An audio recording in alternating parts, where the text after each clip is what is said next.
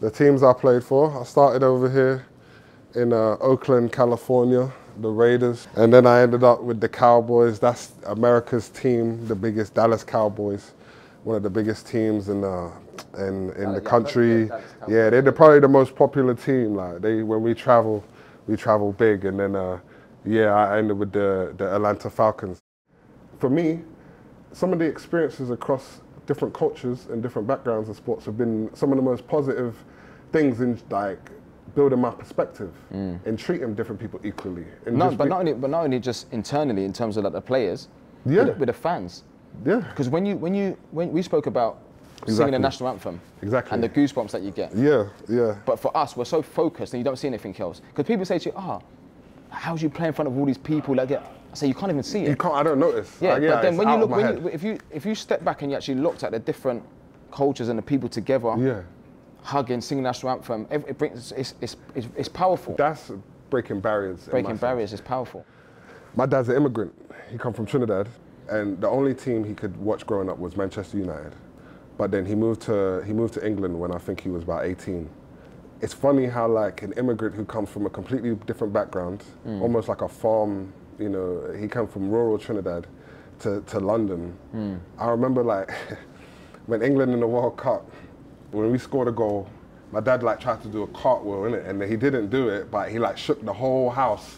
And I just seeing the emotion come out of him, it really like inspired me to be like, you know, I wanted to be a football player, like soccer in America, but I wanted to be a football player.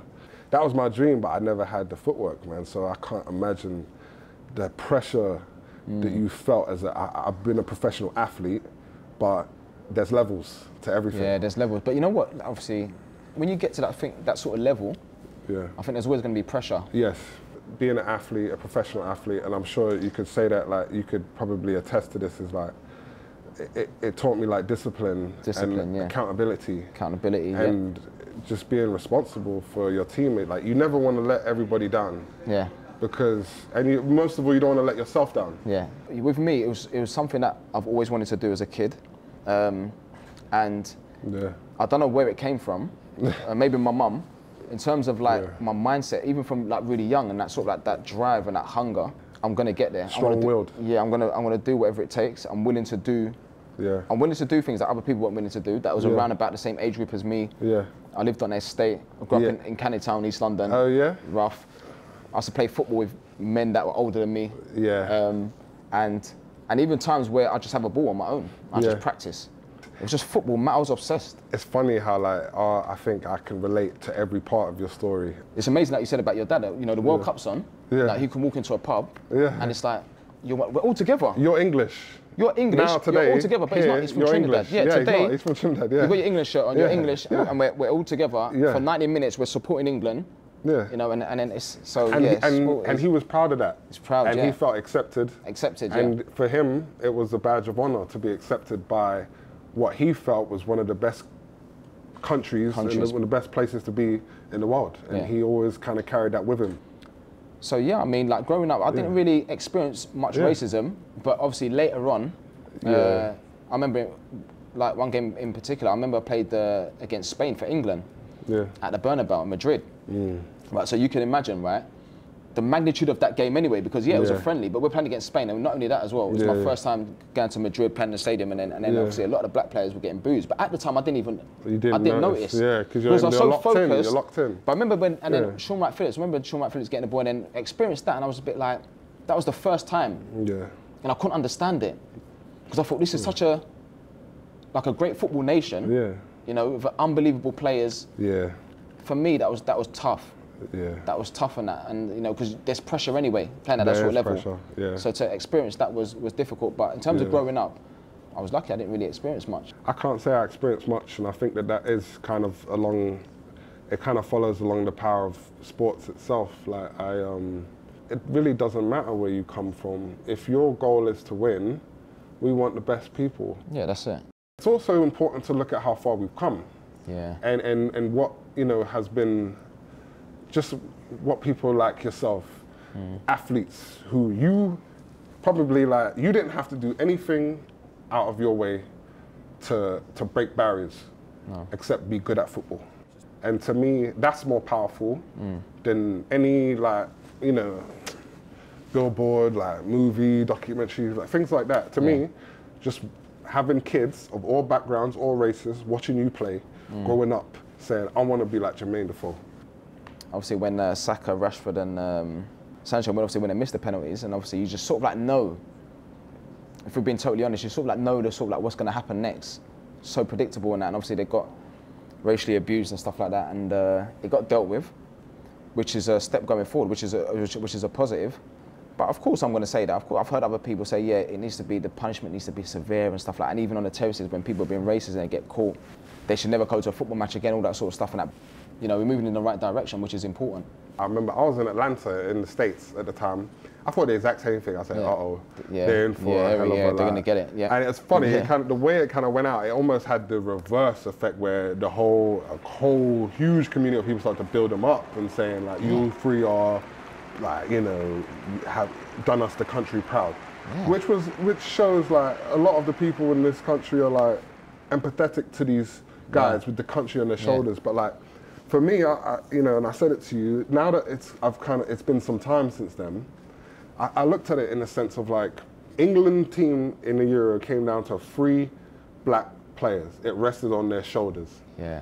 And it kind of just, if you look at it in a bigger picture, in a sense, like in a nutshell, it's almost like a real representation of how far we've come. In some sense.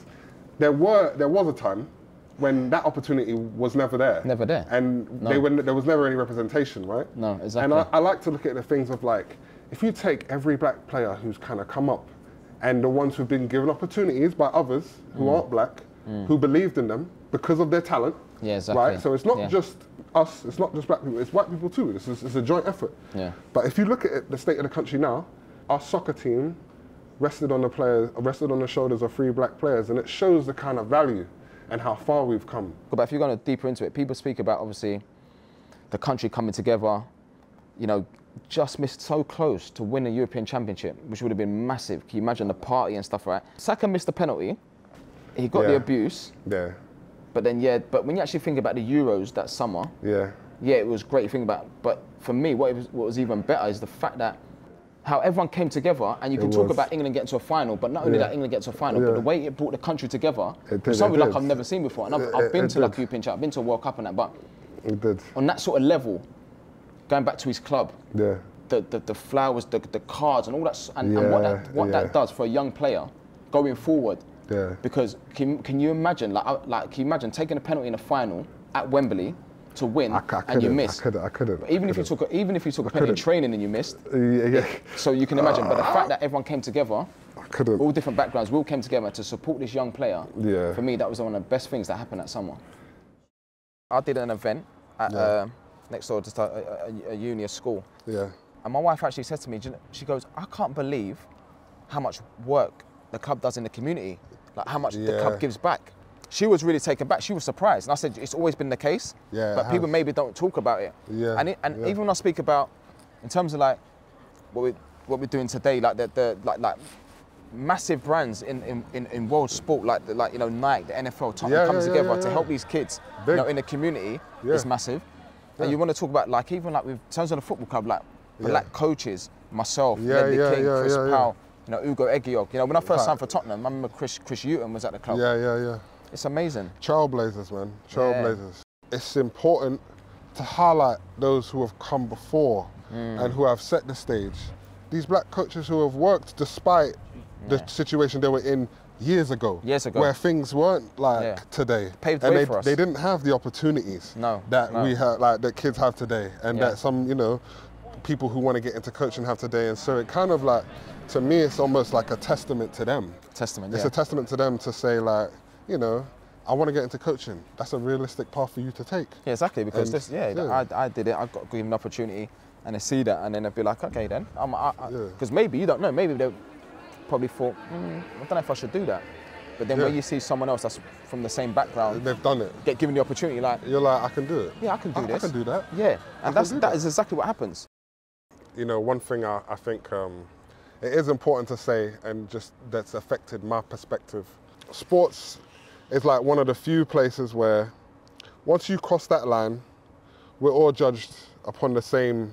Just the performance. By your performance. Just the performance. And there are a lot of different parts of professional industries like fields and that aren't judged like that.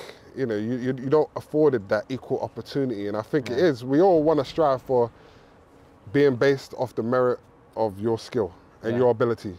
And I feel like, for me, sports represents that. Yeah. It represents that. It doesn't matter. You could be a poor black kid from the inner city, or you could be a rich white kid from the suburbs. Yeah. It really doesn't matter where you came from. Yeah. All that matters is that, are you going to help us win? Yeah. And to me, that's what sports represents. And that's why I think sports is like, American football and soccer are like two of the most powerful vehicles for change.